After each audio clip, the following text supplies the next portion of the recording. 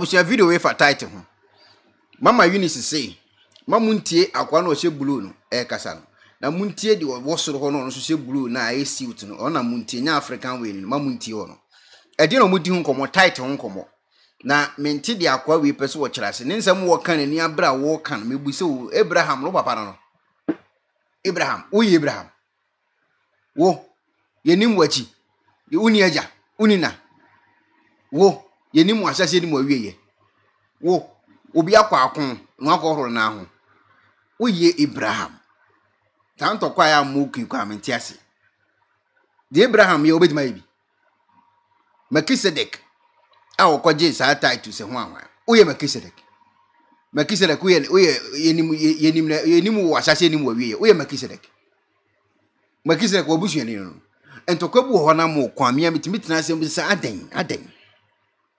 no obi aka na asem won Bible mu akwagene tithe chinchina nso baji bia den a wo ye Melchizedek mama Eunice se mamuntie de odase ho muntie de owosoro ho eti mo amutua tithe ene sa no manioma no mo video ni muntie kwa no se oni po bi nkan tia e wo Bible mu de frɛ no ne de frɛ no Abraham ono ne di nkan tia na sata Israel fo akwantuo kura wo mu koya nkoa e wo Misrim 430 years kura na mai no Nyankopɔn de ya pam Abraham se oni pa bia obegye mi Nyankopɔn twedi ampadi na obesom me no na brabo nyina mi ade bia obenya bia no ontua so ntutuso tutu nti Abraham de kyerɛkyerɛ ne ba Isaac na Isaac bewoi emi ebenya obi afra ni Jacob na Jacob nso kan ntutuso dudu ho asɛm ama dai yehu Genesis chapter number 28 verse 21 to 22. I want to be me say Abraham bands nene nana nso abeti Jacob putu kwan na Bible say ni nua Esau epeno ekuno na wodwane ye na okoda ye pata panti ho voice nyina na esi no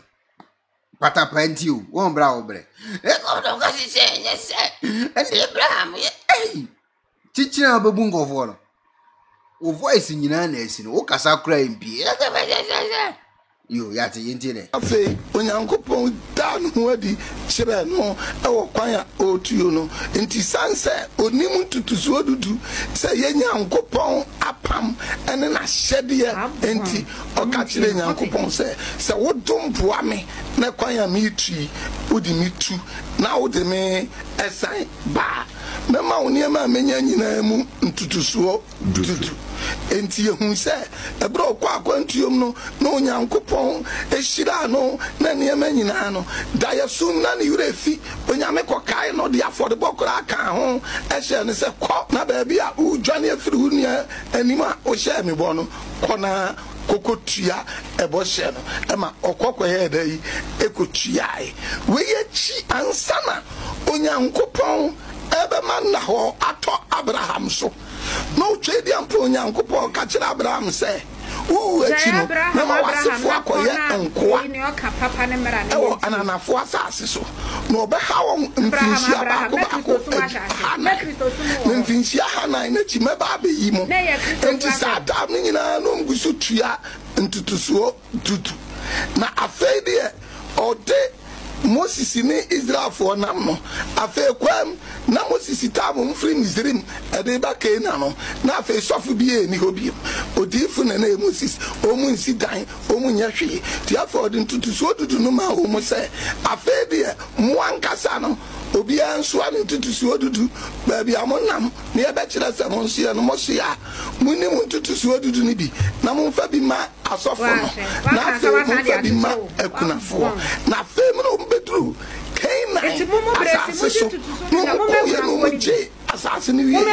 Onyankopɔn ka se mo tutusuo dudu no a me ma Abraham tuae na nasefo nsusu tuae no afa de mo mfa nhwɛ Lewi abusua no eho ena ma Lewi abusua no ye de bem na eye konkron ema me awurade Osempakani bugri ma memra wo ho enom na mimisao the whole concept about tithing wada Roma wote ase saying na enei ye ya bresui eye adwuma ana no kwanye meni sande obi ka je Kristo ni bi so ngotua tithe a Bible kwan so na ye ne kure quotation e tell say Nyankopon ka say Abraham yi tithe no that quotation does not exist in yours only penny can some word power or say Israel for spending 400 years kwa no mutua tithe the quotation does not exist be that so almost same muslim edi nkwasom no mutua tithe kwan me so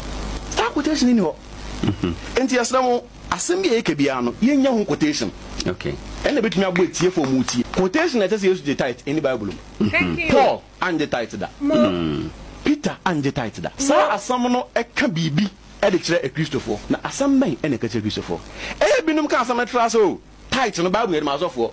who can asam waka na tra when na so for ten yesu when na Ghana so for ten Paul when na Ghana so for ten John and Peter but san kwofo no the scripture does not exist say Peter Paul no John mo e tithe adentia there is something the book of Numbers chapter 18 verse 21 I have given the children of Levi all the tithe in Israel as an inheritance in return for the work which they perform, the work of the tabernacle of meeting. 20 and years on the tithe na dentia Israel ebusuan mo 12 na ye free ebusuan ba ko Lewi ebusuan na yanti asem na se ye so obi mfi Lewi ebusuan mu a on to me the tithe eno nti na Yesu anye tithe no na wa take na so for ten Yesu anapo nti tithe no wo ho ma Lewi ebusuan no nti ebra onyankon de ba ye se mmra no o kan se yentua ema Lewi ebusuan no nti Paul e be yo se mbekani Paul ye nyamudwuma sa na ye te Ghana yesterday Paul wa mentam ye den Paul and the tithe da adentia Paul of the tribe of Benjamin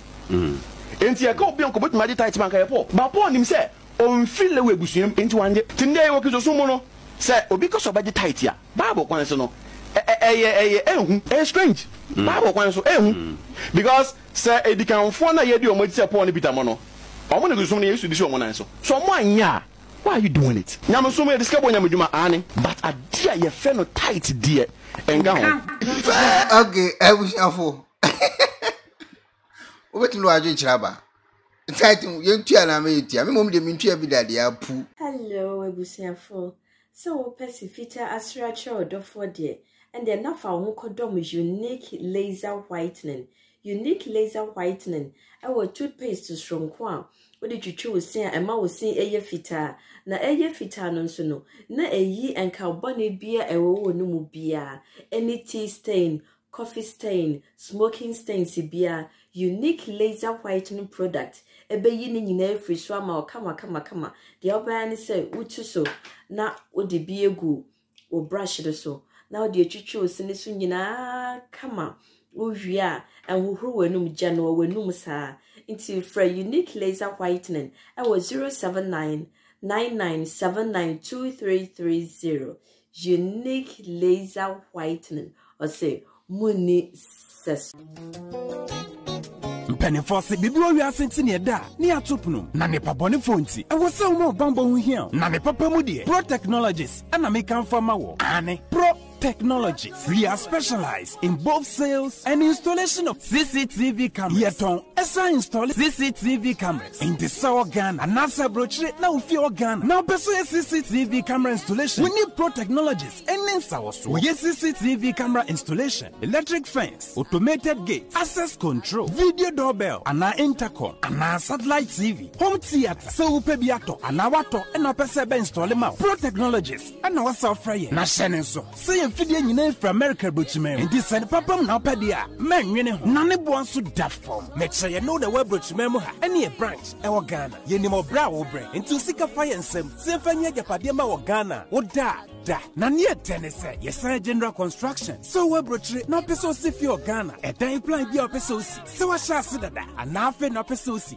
Planet beer, Yebesiama, and where so here solar power, and our bamba once and send the idea. When you need Sawaso, near Sansuya smart home, a pair from Fidia Bia Pastashe, a wolf fear, and our Chubamo de Mawo, when you need Sawaso. We are just a call away. Near Sansu are there de Mahai, and now February Trebedru Ghana, now open full house, room, and now apartments are high. For short term and now long term, Yebemo Biani border form, now Bamba once and dear, man, you know, and your interior decoration. So as if you're and I assume fear na mauno. Yes, sign decoration. Your best yes, you'll be and now officer at the amount. And where the sort of video be now who can first install it. And now the settings, ye bay at the amount. Ewo Ghana, Ubehuyan, when Mirror Fradenta, Edward Yacha Dodoa, Ubehuya, Ewo Ashi, Yene Emalin Pharmacy, and what the same building. For information or WhatsApp 401-7570-300 and a plus 401-6992-254. Pro Technologies. We have the solutions for your security and home entertainment needs at affordable prices.